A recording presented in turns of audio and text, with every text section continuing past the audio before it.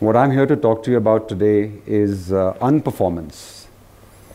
And if you just say that word in your mind a couple of times, unperformance, unperformance, kind of sticks in your throat. We live in such a performance-oriented, high performance-oriented life, right? So I'm here to show you what it takes to unperform and give you a couple of examples of why I might be somewhat of an exemplar as to what unperformance can bring to your life. I'm always observing things like Harpreet was earlier and trying to get interesting musical instruments, because music is a part of what I do. And somewhere in Ooty I came on a shop and I saw this and it was like, wow, what is this? No, it doesn't. It is hollow, so maybe sweet sound, right? But man, those tribals really knew what they were doing. There's no bird caller.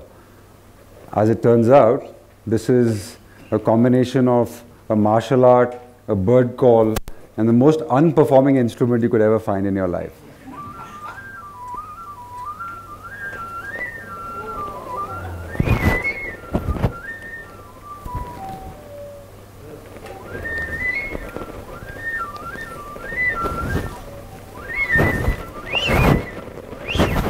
Is the stage going to hold?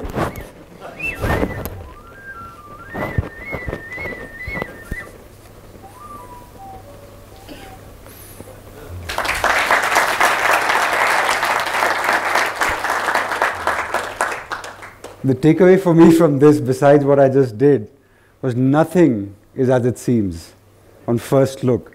Very important as a lesson when you want to be an unperformer like me. My droopy mic will help me show my next amazing instrument. Wow, that's quite a droop for a tall guy. All right, so look at this. And if the camera can just sort of focus on this for a second. Beautiful as it is, and you guys can't really see it too closely like I can. It's a Vietnamese jaw harp. And it has a real story, amazing story actually. Vietnamese jaw harps, if one can get them open from the rather complex binding, are really something else. Can you see it? There's a little sliver of brass. Well, as it turns out, this brass comes from the bombs of the Vietnamese war that the children pick and bring to their dads and the local smelter, who takes this instrument of death and destruction and makes it into a vibrant, literally vibrant instrument about life. Now, okay. It's all part of being an unperformer. I have no expectations whatsoever. So the Vietnamese jaw harp, ladies and gentlemen, from a bomb to music.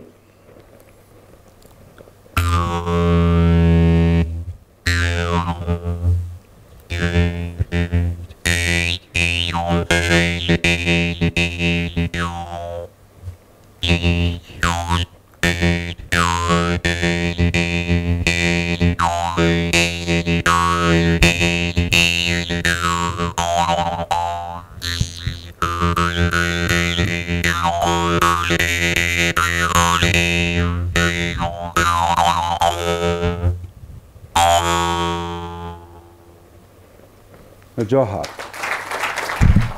Thank you very much. Beautiful. The mic's working with me. For me, this instrument represents transformation. Absolute, utter power of transformation. And if it can happen without, it can happen within. We live in a fractal world. And it's always good to observe patterns, because whatever is happening on the outside, at whatever scale you may observe it, is completely and totally feasible within. So my own journey of unperformance started a long time ago, and I'd like to give a shout out to my long-suffering mother to have a son like me, because first I was trying to figure out why, if anybody asked me to perform, I would feel like that's absolutely not what I wanted to do. Not in a reverse psychology sort of sense, but in like a donkey, resisting being pulled kind of sense. And I always knew it was the word. It was the word that made me not want to do it. And when I finally dove into language, and I'll come to that in a little bit later, I realized that to perform is perform, as per a specific form. And if all we do is go as per forms, then all you get in life is more form and more form and more form, which typically, right? Thank you. And more form means structure, and structure means stricture. And stricture usually means a premature passing. Unfortunately, what's happening to our bodies is the same thing. We're living tighter, squeezed here, living in narrow and narrow cubes and cubicles. So this really doesn't work for us too well. And I really had my own sort of unperformance epiphany, as it was, almost at the age of 40. But I had a lot of formation happen to me before that. So outside of mastering the wind, I'm sorry, I should have brought that up earlier. That guy on the right is me. The guy in the white uniform, believe it or not, is me. Yeah. Long way, huh? I'll show you a little series of photographs as to why, but look at that, yeah. Form, man, I look so happy, don't I? So this is actually 26th January in Bangalore, exactly 20 years ago. And I was the governor, and here I was. So life actually took me to the US for a little bit. And that's where I started actually finding my freedom a little more. And it was with amazing experiences like this, where I met this gentleman on a beach. I realized that juggling would somehow make me a more balanced human being. And I just begun, and this young guy, Chinese speaker from some Midwestern state, made me feel like a king juggler because of his skill. Right? But people like him were examples of what you can do if you decide to break the stricture. So this is me in my last Silicon Valley job, looking at time passing really slowly and figuring out what is it, something's wrong, man. Another 5 years and I'll be over the hill and far away. So I thought maybe I should try some plastic surgery. That is me, by the way. And that was a little hard to reverse, and to get my refund for that plastic surgery job, but no, I'm kind of joking, but it's coming back here. I came back as the CEO of a mobile software company.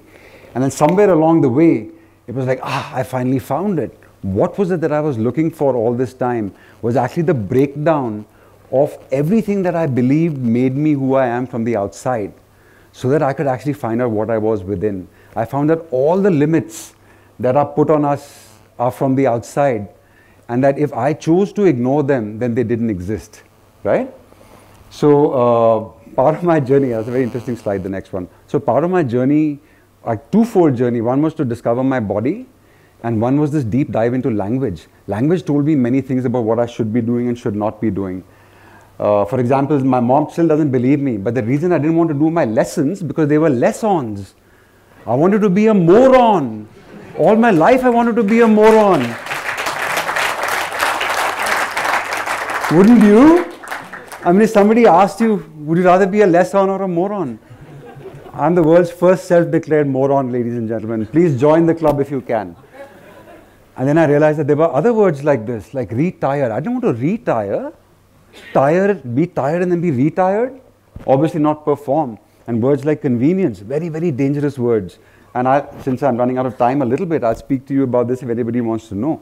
But that's a really deadly word there, because the word venue in the middle means coming together to do great harm. Think about how we are running our lives, coming together to do great harm. So, I started giving up the way I dressed. I mean, I was the CEO of a company. I could have, I was in the Navy. I could have been a Commodore or an Admiral today. But every time I felt discomfort or deep discomfort, I just took a dive.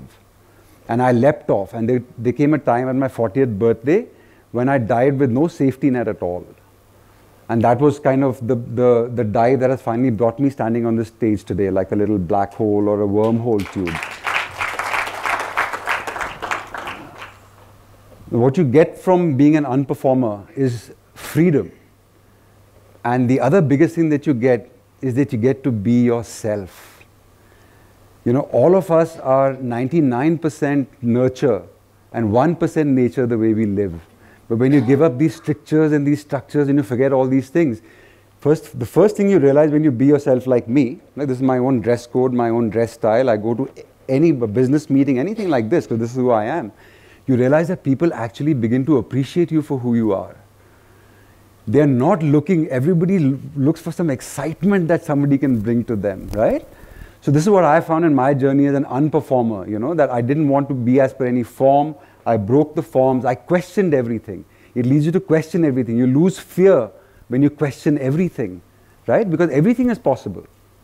So the loss of fear, the finding of yourself, there's no better place than this to be in the world, trust me, right? So I'll close with a little bit of a genuine unperformance on my guitar. I'll just take a minute. I spent about 30 years trying to be a rock star. I didn't even get as far as Nemo did, you know. I was hacking with chords and trying to figure out what all this was. And then I finally realized that I needed to set this free and I needed to be free. And then we would find our common interaction. And then maybe the music that was in my bones would come out.